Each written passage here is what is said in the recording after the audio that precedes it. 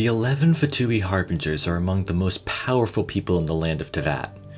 They possess powerful delusions that allow them to wield elemental energy and have incredible strength. In this video, I'll go over the history of 5 of them as described in the Pale Flame artifact set. These Harbingers are Signora, Dottore, Pantalone, Scaramouche, and Pierro. Also, if you like this video, consider subscribing. It helps me out a lot and I'd really appreciate it. Anyways, let's move right on and get into the video.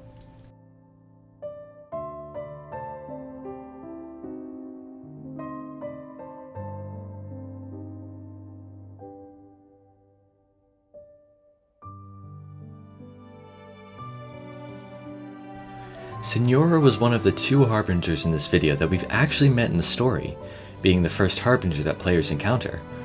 She was the 8th of the Harbingers, and was assigned by the Tsaritsa to collect the Gnosis from the other Archons.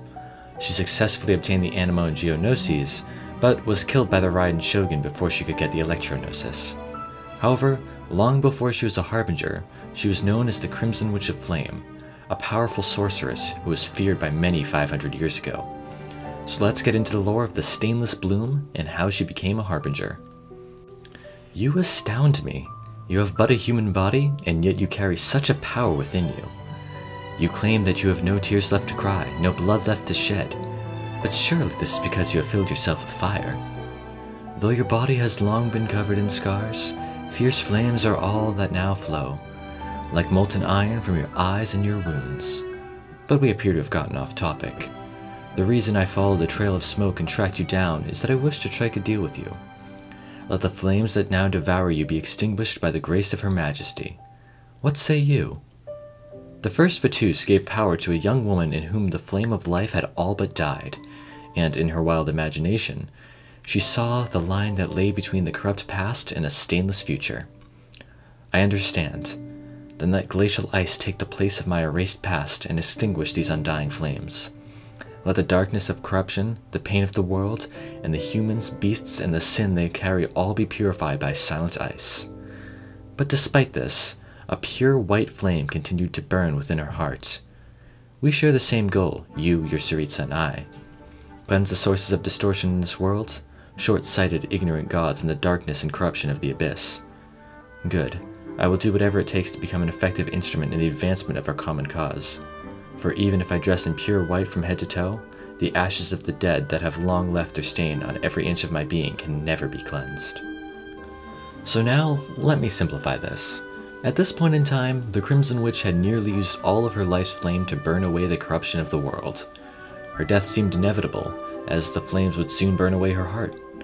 However, she was approached by Pierro, the first of the Harbingers. He offered her a cryo delusion to shackle her true power and save her life, and in return she joined the Fatui, with her goal to cleanse the world of corruption. Though, the flame still resided within her, and one day, it caused her to lose her life at the hands of the Electro Archon.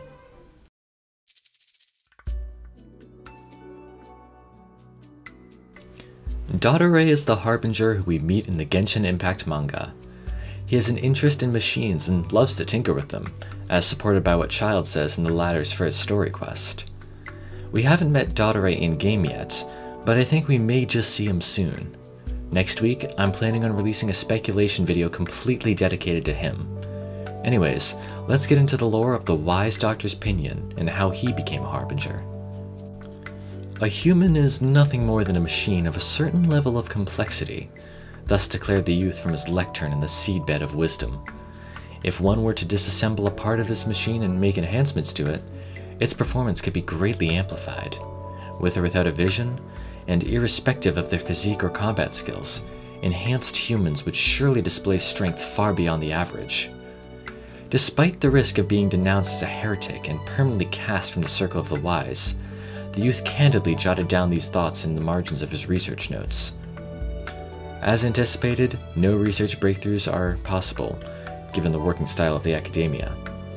Nevertheless, being expelled would be a loss. One needs the environment conducive to research. Following a trail of rumors of heresy, the first of the Fatui tracked him down. Merely an enhanced human. If your great nation can furnish me with sufficient resources and allow ample time, I could manufacture even that which you would call a god. What say you? In the desert that shone bright like liquid gold, he inquired of the Snezhnayan diplomats, "Will you treat me like the Academia did? Will you call me a monster, a madman? Or will you treat me as my hometown did, and chase me away with pitchforks and clubs?" However, good. Then we are now in partnership. As for the matter of your title, what do you say to this? Taken completely by surprise by the sheer irony of the title he was given, the young man burst into hysterical laughter. Let's simplify this now. When he was young, Dottore was chased out of his hometown because of his crazy experiments, and the Sumeru Academia did not see him too kindly either. One day, his experiments caught the ear of Pierro once again, who tracked him down and asked him to join the Fatui. He accepted, and was granted the ironic title of Doctor, which he found hysterical. His goal, it seems, is to simply create the strongest being he possibly can, something that could even rival the almighty power of a deity.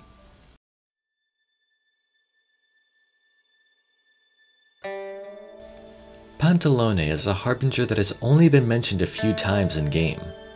Andre in the Northland Bank, Goth in Mondstadt, and Londa at Wangshuin all make mentions of him.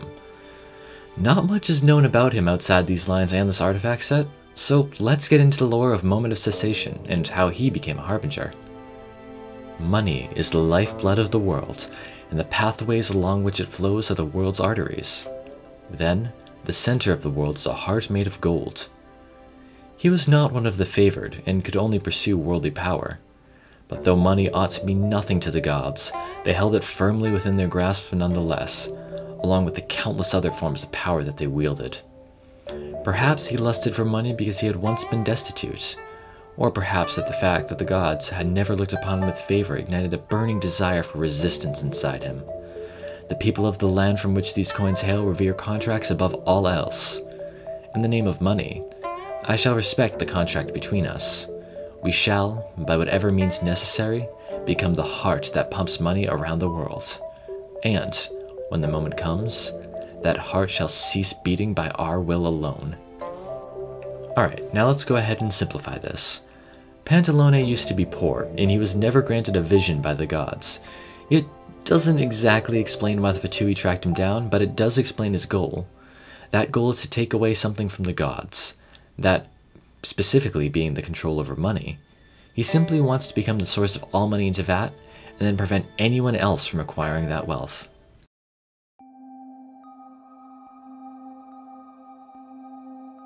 Scaramouche is of course the other Harbinger in this video who we have met in the game's story. He is the 6th of the Fatui Harbingers. However, he has now taken the Electro-Gnosis after obtaining it from Yaimiko, and abandoned the Fatui. When he was still in partnership with the Fatui, however, they unlocked his true potential, and it is explained why he joined the Fatui in the first place and became a Harbinger in their Surpassing Cup lore. He was born with a face fairer than any other, destined to a long life and a hollow will. He was a transcendent being, divinely created, but he was cast aside like worthless dross. Yet, due to an error that cannot be known, he roused himself from slumber and began to wander the mortal realm.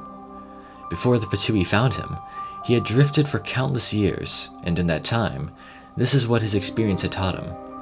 I am a human who surpasses all others. Even the gods daren't meddle in my fate.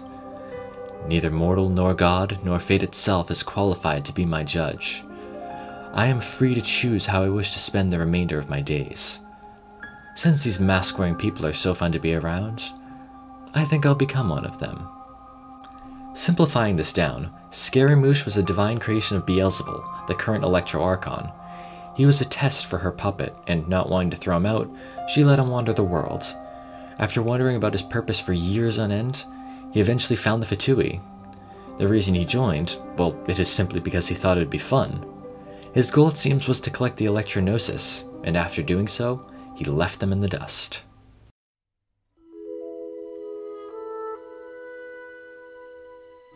Pierro is the first of the Fatui Harbingers, and the last one that I will go over in this video. Along with the Tsaritsa, he founded the Fatui and personally recruited many Harbingers, including the ones mentioned in this video.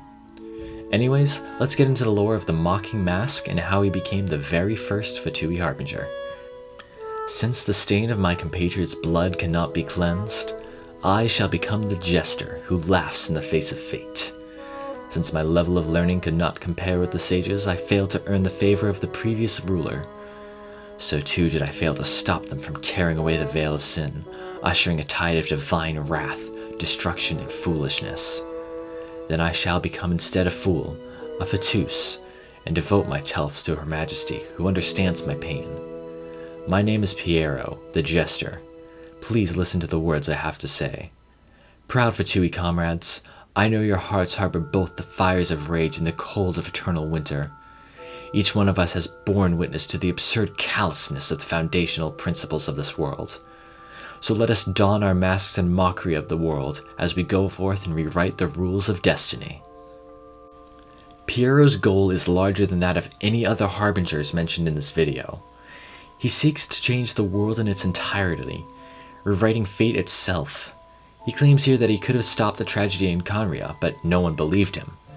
Devastated at the destruction that was caused, he went to the Tsaritsa, who shared his ideals. Thus he donned his mask and became the Jester, the first of the Fatui Harbingers. Anyways, that's it for this video. If you want to learn more about the Harbingers, I will gladly make more videos about them. Let me know down below. As I said, next week's video will be speculation on Dottore, so stay tuned. I hope you all have an amazing day, and I'll see you all in the next video.